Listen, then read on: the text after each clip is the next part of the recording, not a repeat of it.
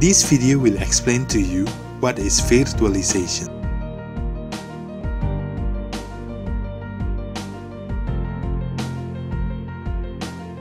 Virtualization is a concept in which access to a single underlying piece of hardware, like a server, is coordinated so that multiple guest operating systems can share that single piece of hardware, with no guest operating system being aware that it is actually sharing anything at all.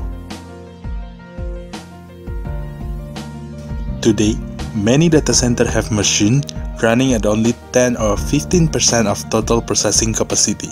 In other words, 85 or 90% of the machine's power is unused. This situation is a waste of computing resources.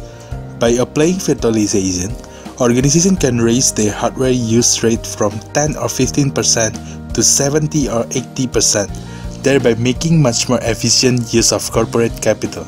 Today, business process has been captured in software and automated, moving from paper to computers.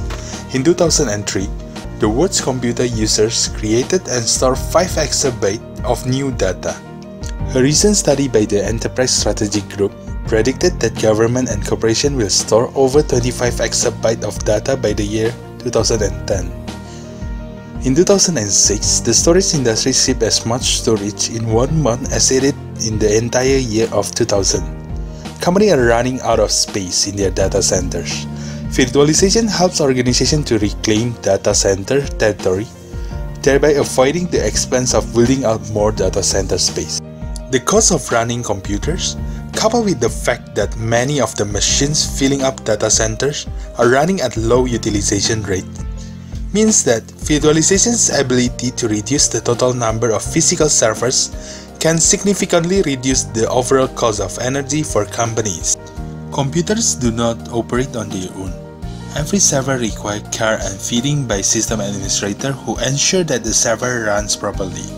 This job is pretty labor-intensive. The steady increase in server number has meant that the job market for system administrators has been good, very good. As a part of an effort to rein in operation cost increases, virtualization offers the opportunity to reduce overall system administration costs by reducing the overall number of machines that need to be taken care of. Virtualization can reduce system administration requirement by 30 to 50% per virtualized servers.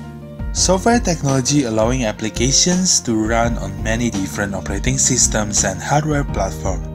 This usually means that the application has been written to use an application framework.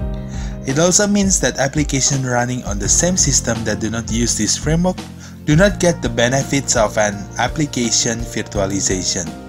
This technology offers the ability to restart an application in case of failure, to start another instance of an application if the application is not meeting service level objective, or provide workload balancing among multiple instances of an application to achieve high level of scalability. Some really sophisticated approach to application virtualization can do this magical feat without requiring that the application be re-architected or rewritten using a special application framework.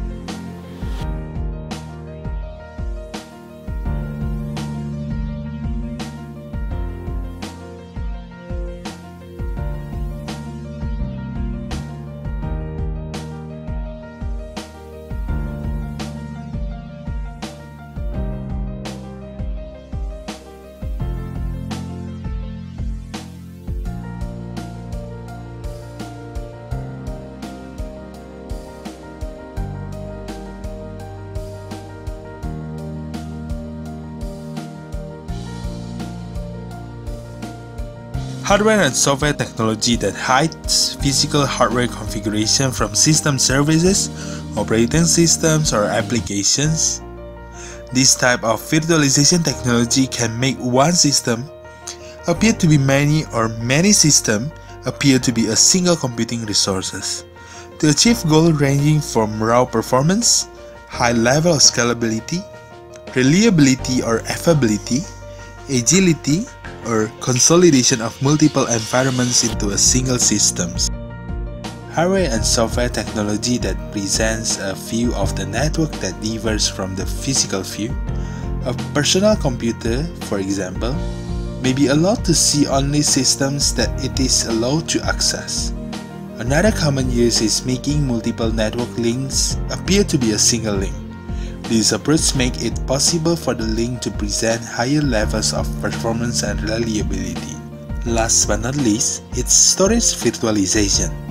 Storage virtualization is hardware and software technology that hide where storage systems are and what type of device is actually storing application and data.